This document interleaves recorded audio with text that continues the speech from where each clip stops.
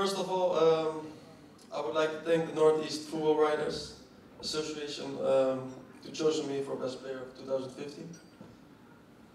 It's a strange situation for me standing here. I'm proud to win this prize, but I'm not proud of the poor results of Newcastle in 2015.